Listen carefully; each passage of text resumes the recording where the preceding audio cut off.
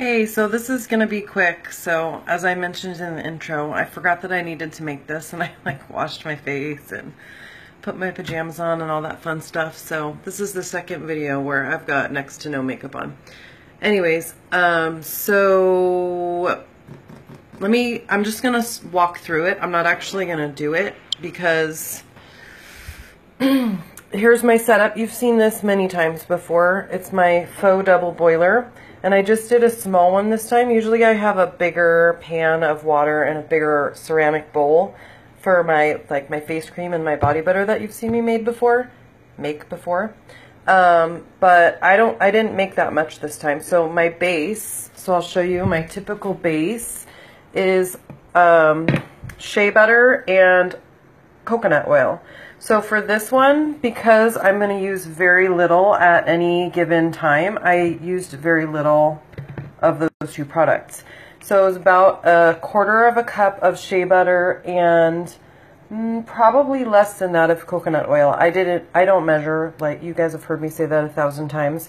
It may have been equal parts, but that's my typical base. So I melt it down in the double boiler.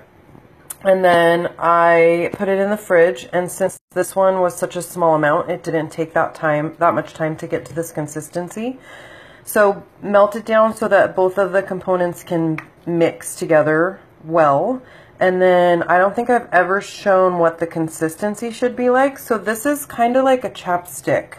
Maybe a little, it's not focusing that well, but hey Jessica, maybe a little bit wetter than a chapstick. So all I'm going to do is I've got some tea tree. I'm going to add about 15 drops of tea tree. So I don't think I can count and talk at the same time. 6, 7.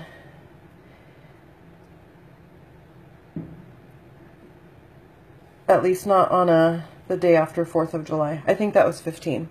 Okay, so tea tree is great for your skin. And then I've also got some thieves, and I'm going to do 15 drops of that. And so I'm going to try and talk at the same time as counting. So I had been using a drop of each of these. Okay, I can't. I'm just going to estimate. I think that was about 15. Okay, and then, so I'll get back to what I was about to say in a minute. So all I'm going to do is beat this. So it's the same process that I use for my face cream and my body butter that I've made before. And I'm just going to beat it to get some air in there and fluff it up. And it'll be that same texture as the face cream and the body butter. A fluffy texture. I'll post a picture in the comments after it's done.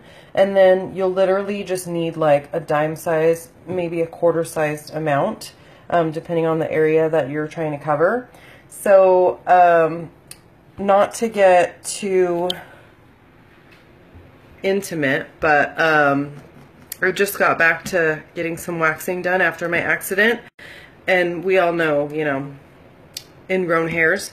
So I had been using 1 drop of each of these actually twice a day, just with my body butter. So I would just put a little bit of body butter in my hand and I would use 1 drop of each, and it's worked phenomenally. But as I always say, I'm super frugal. So I'm like, I'm gonna make this more diluted because I don't want to use 4 drops of these oils every day. So this is what I'm doing. So I'm hoping that it still works as well. I think it will, because every time I make something, you know, slightly more diluted, it seems to work for me. So that is my balm, Post Bikini Wax. I would imagine that it would work on like guys, you know, after shaving. Although I would probably dilute it more just to be safe at first, because thieves on the skin, I don't know, might be a little spicy.